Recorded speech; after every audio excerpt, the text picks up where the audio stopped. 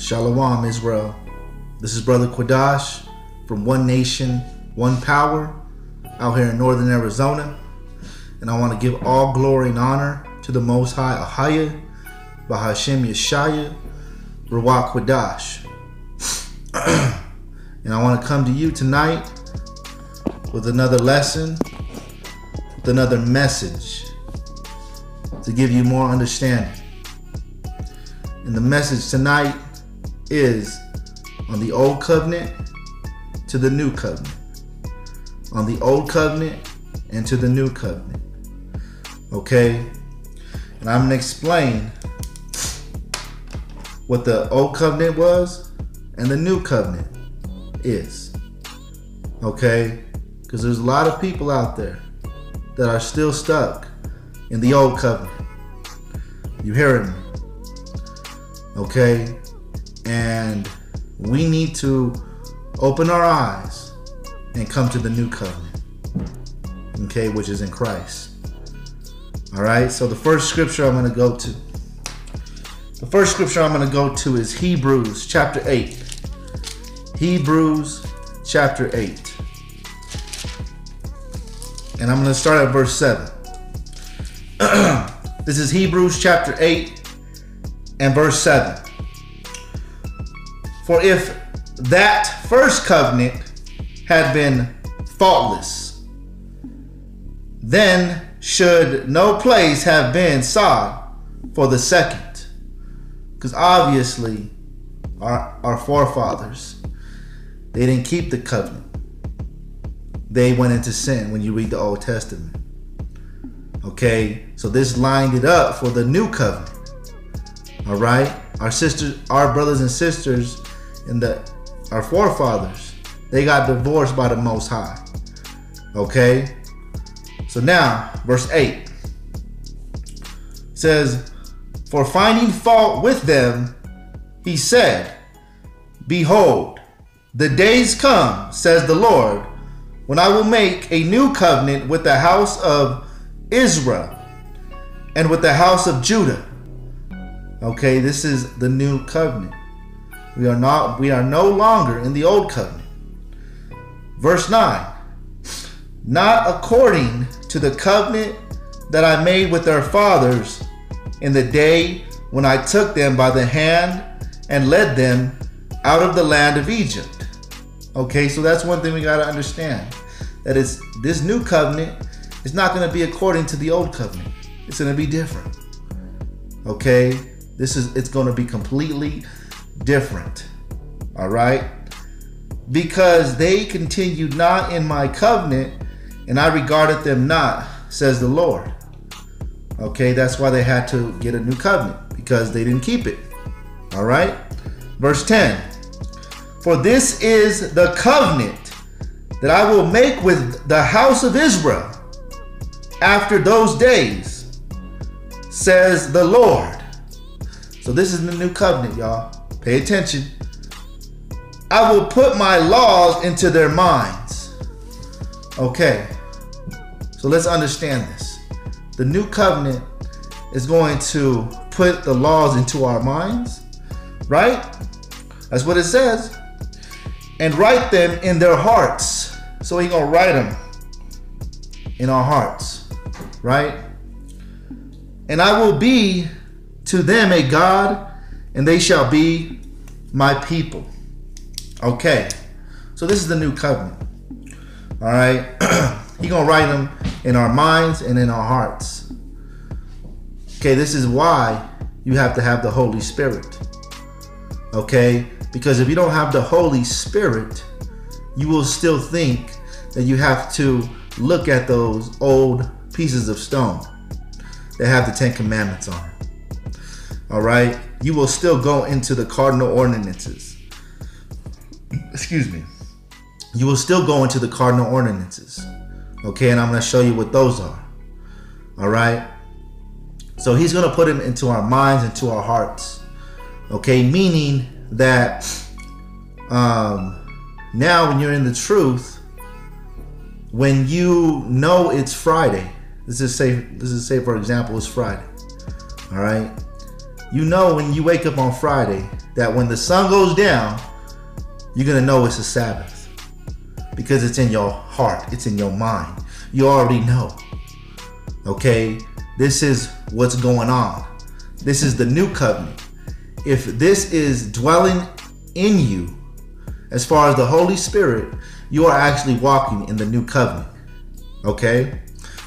All right. So now let's go to the old covenant. Let's go to the old covenant and see what they had to do. Let's go to Numbers chapter 15. Numbers chapter 15. All right. Numbers chapter 15. This is what they had to do in the old covenant. Okay. And you can still do it. You can still keep your heritage. But this was something that they had to do to remind them.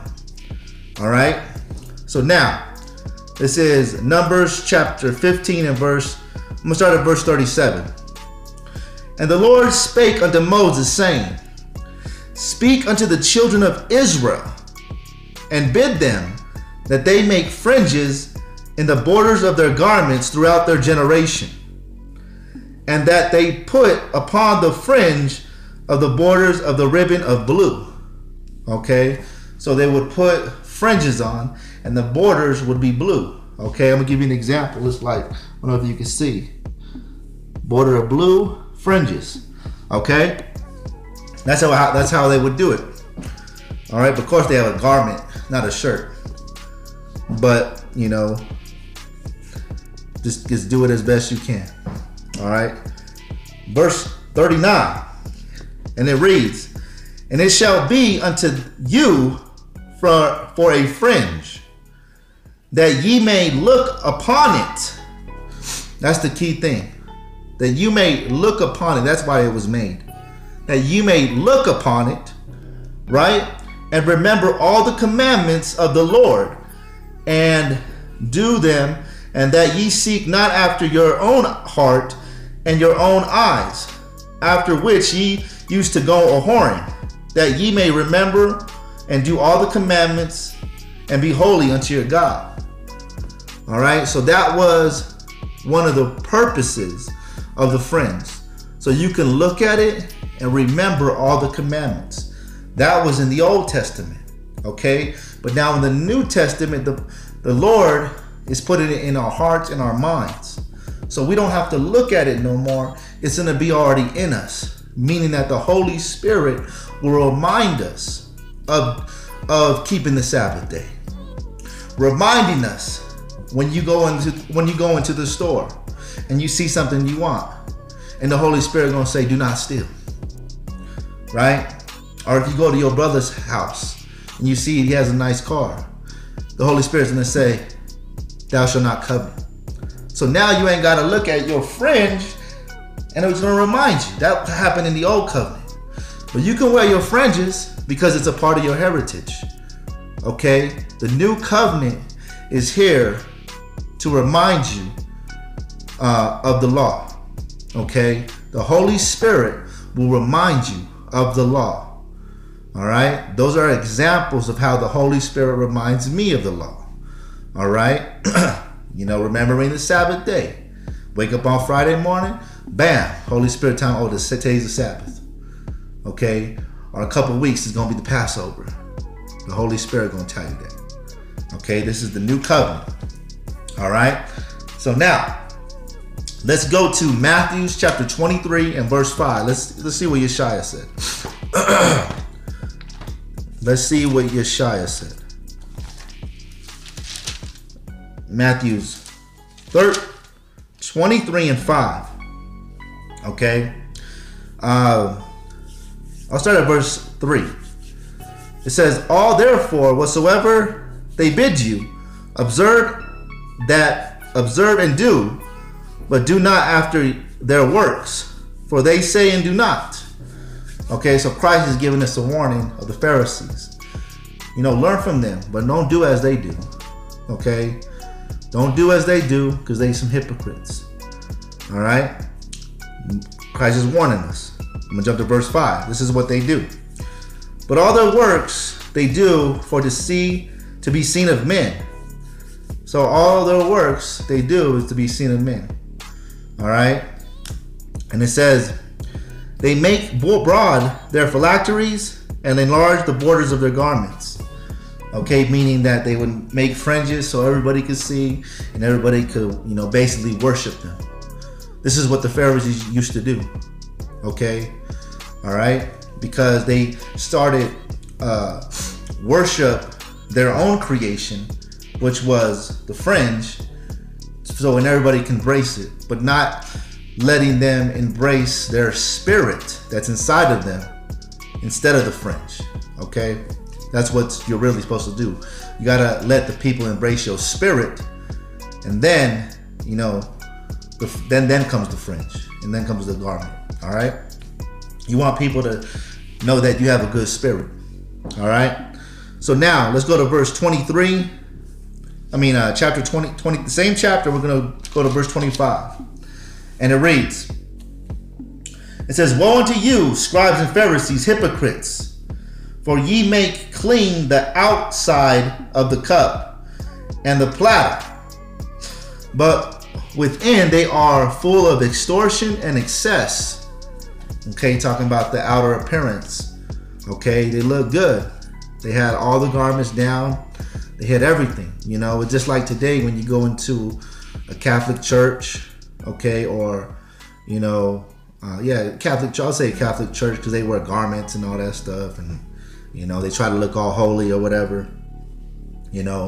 But inside they're empty. Okay, they're full of extortion and excess. Excuse me. Verse 26. It says, "Thou blind Pharisees, clean first that which is within the cup and platter, that the outside of them may be clean also." Okay, so that's one of the keys. Clean the inside, and then the outside gonna look clean. People are gonna see it. People are gonna see through, through the inside of you. They're gonna see the outer side of you. Verse 27. "Woe unto you, scribes and Pharisees, hypocrites, for ye are like unto white sepulchres, which indeed appear beautiful outwardly, but are within full of dead men's bones and of all uncleanness." Okay, so obviously they didn't have the Holy Spirit. They weren't working in the new covenant. The Holy Spirit wasn't dealing with them. Yeah, they had the outer appearance down. They had it down to the T, but the Holy Spirit wasn't there. The Holy Spirit wasn't correcting them. The Holy Spirit wasn't telling them they weren't being hypocrites. That's why Yeshua had to tell them. Okay, so this is going into the new covenant when the Holy Spirit tells you.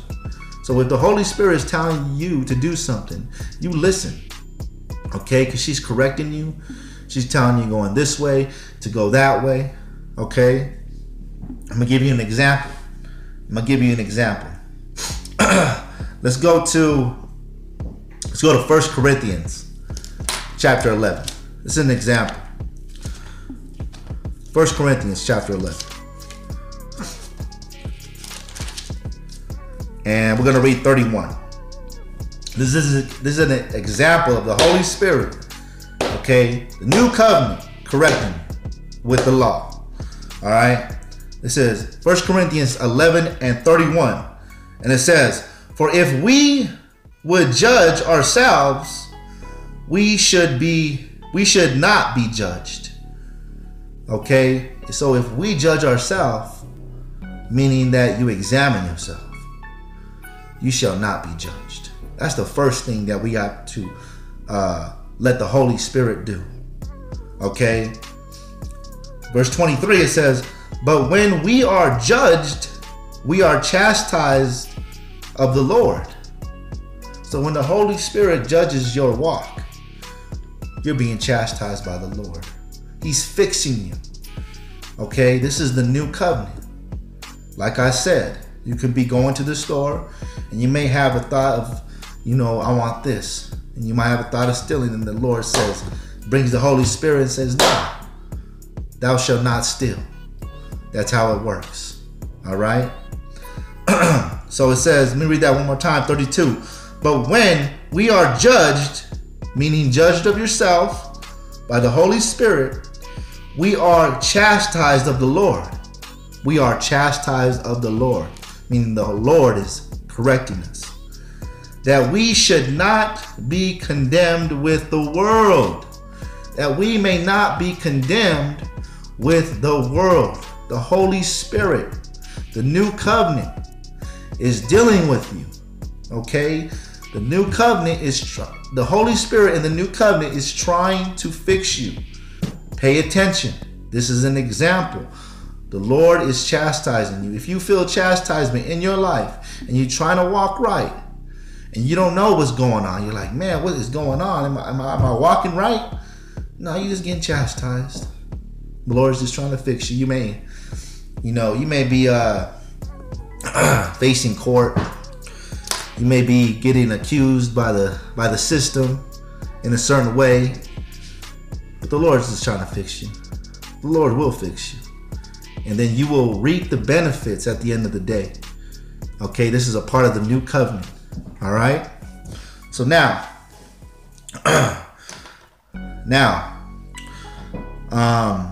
let's go to John. This also came with the new covenant. Let's go to John. This is actually a scripture that a lot of Christians misinterpret, okay, because they don't know the Old Testament. So let's go to John chapter 1 and verse 17. John chapter 1 and verse 17. John chapter 1 and verse 17. Many Christians love to go to this scripture. They don't have no understanding. Okay? This is John chapter 1 and verse 17. It says, for the law was given by Moses. Okay, the Old Testament, the Old Covenant. The law was given by Moses, right? But grace and truth came by, I'm going to just read it as it is, Jesus Christ. All right? Grace and truth came by Jesus Christ. This is what a Christian would hit you with. See, you have to keep the law, right? But not understanding what truth is. All right? So we're going to get a precept to understand what truth is. Let's go to Psalms 119 and 142. Psalms 119 and 142. You can go ahead and write this in your Bible right by that verse. This is a precept. Psalms 119 and verse 142. Psalms 119 and 142, and it reads, thy righteousness is an everlasting righteousness, and thy law is the truth. And thy law is the truth. So in the Old Testament, it's telling you that the law represents truth. Okay, so this is what the disciples knew, because they read the Old Testament. Okay, so now with that understanding, now we know what truth actually means. It means law. Excuse me. It says, I'm gonna read that one more time. John chapter 1 verse 17, for the law was given by Moses, but grace and law, because we know, we just read Psalms 119 and 142 that the law is the truth. So I'm just using the law, which should go here, okay? Because it represents truth. I'm gonna read it one more time. But grace and truth, but grace and law came by Jesus Christ. Okay, precept must be upon precept. So this is how you understand the word truth is. Truth represents law. So grace and truth came by Jesus Christ, meaning that you have time to repent. You have grace to repent. Because in the Old Testament, right, you would die right then and there. Let me show you guys. Okay, so grace and law came by Jesus Christ. All right. Now let's go. Let's get an example. Let's go to Hebrews chapter 10. Hebrews chapter 10. Hebrews chapter 10 and verse 28. And it reads, he that despises Moses' law died without mercy under 2 or 3 witnesses. All right, so that's the difference between the old covenant and the new covenant. By coming into the new covenant, right, you have repentance. You have forgiveness. Okay, this is what's different. You have time to correct yourself, to fix yourself.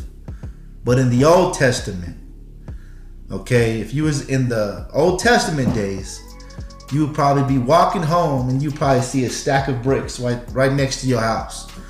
And you would look at it and be like, someone got stoned, right? That's what would happen. You would die under 2 or 3 witnesses without mercy. That's the difference. Okay? So stay in the new covenant under Christ. All right? It's way better. Okay? So now, let's keep going. Let's go to 2 Corinthians chapter 3. 2 Corinthians chapter 3. Let's keep going. We're going to we're dealing with the Old Testament to the New Testament, or to the new covenant. The Old Covenant to the New Covenant. What is the difference? All right. 2 Corinthians chapter 3. And we're going to read. We'll start at verse 1. It says, do we begin again to commend ourselves? Question mark. Or need we, as some other epistles of condemnation to you, or letters of commendation from you? Verse 2. Ye are our epistles written in our hearts, known and read of all men. Okay, this is the people that Paul was teaching. He's saying, man, you are our epistles, written written in our hearts. Okay, verse 3. For as much as ye are manifestly declared to be the epistles of Christ, ministered by us, written not in ink, but with the Spirit of the living God. There goes the new covenant. The Spirit of the living God. Meaning that the Holy Spirit is dealing with you. Okay? Not in tables of stone. So it's not going to be in tables of stone no more. That was the Old Testament. That was the Old Covenant, because they would have to get the old stones and put them in the Ark of the Covenant. And then they would have to, get them out and read them. Nah. That's the Old Covenant. All right? Not in tables of stone, but in fleshly tables of the heart. New Covenant. Hebrews 8 and 10. Okay, Hebrews 8 and 10. Let's go there real quick. Hebrews 8 and 10. Hebrews 8 and 10. It says, for this is the covenant that I will make with the house of Israel after those days, says the Lord. I will put my laws into their minds and write them in their hearts. There you go. Paul's talking about the new covenant. Okay, he wasn't teaching them with tables of stone. He was teaching them with the Spirit of God. Okay, he was teaching them how to walk in the Spirit. Okay, because we didn't need that no more. We stepped into the new covenant, and the new covenant, Yeshua is going to put it in our hearts and correct us. That's how you know you have the Holy Spirit. All right. All right. Verse 4. And it reads, and such trust have we through Christ to Godward. Not that we are sufficient of ourselves to think anything as of ourselves. So Paul's like, man, we ain't thinking nothing we didn't do the work. The Holy Spirit did it. We're just trying to direct them in the path. That's what Paul's saying. The Holy Spirit did the work. We're just we're just ministers of the Lord. All right? And it reads,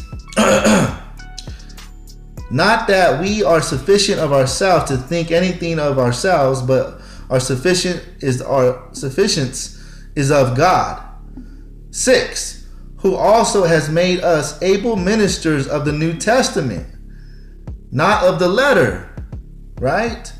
But of the Spirit, meaning the Holy Spirit.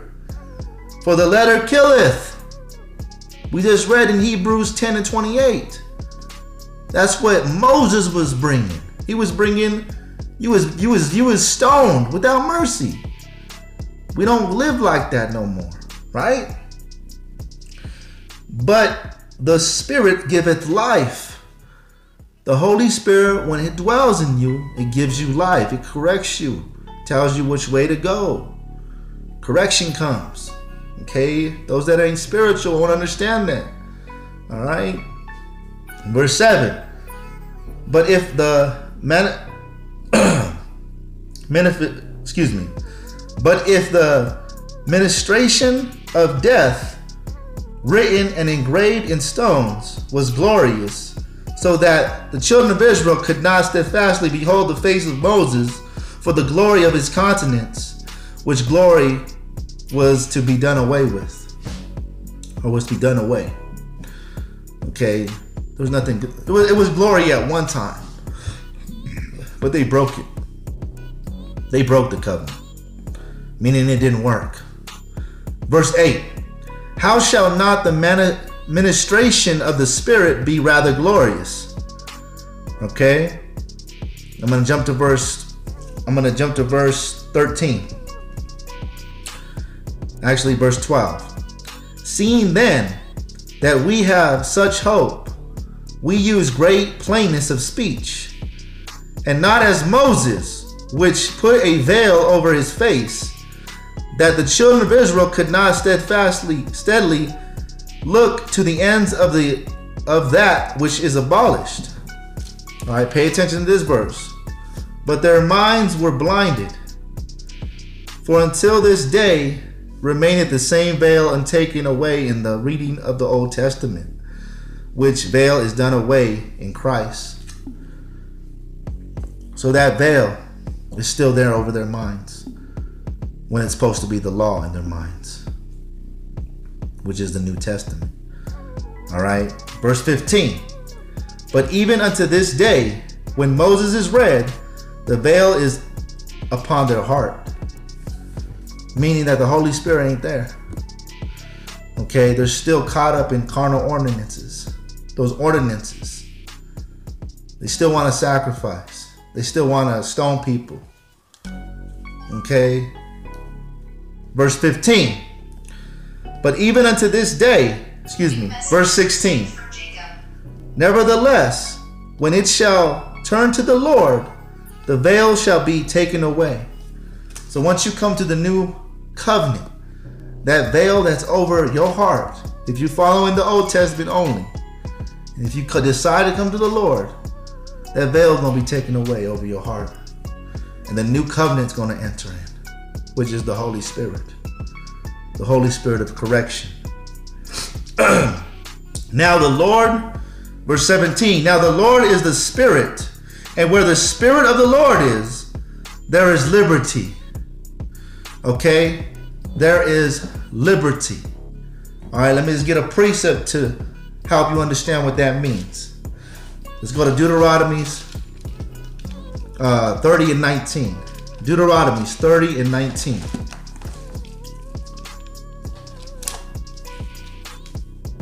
And it reads, I call heaven and earth to record this day against you, that I have set before you life and death, blessings and cursings. Therefore choose life, that both thou and thy seed may live. So there you go. Liberty. Okay? The most Yeshua is giving you liberty to choose life or death. Okay? You're not gonna die if you don't choose life no more. You're not gonna get stoned. Okay? You might live in wickedness, but you're not gonna get stoned just yet. That's when you go meet the Father. That's when you'll get judged. But Yeshua, he's giving you all this time to come back to him. Okay? He's giving you all this time.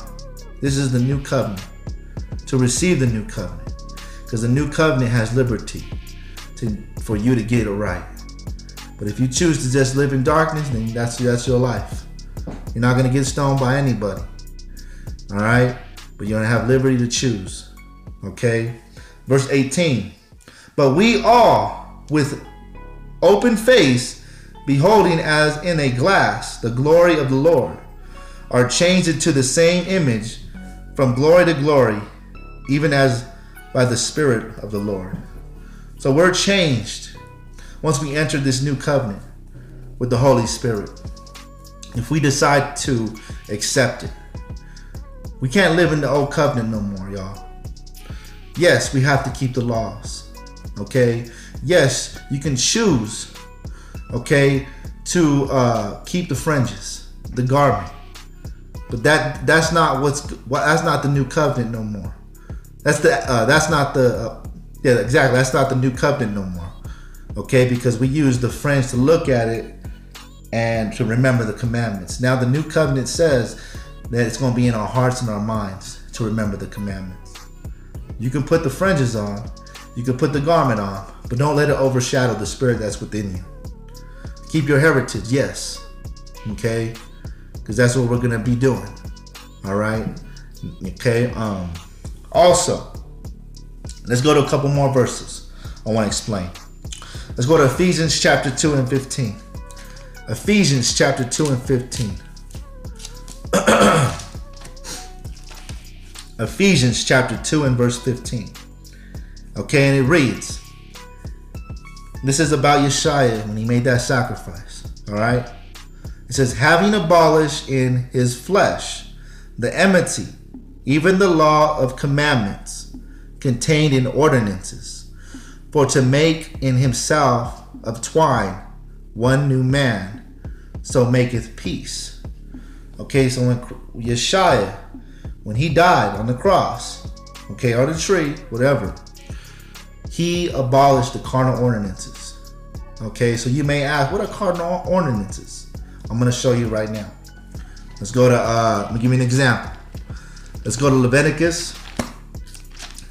Let's go to Leviticus chapter 7.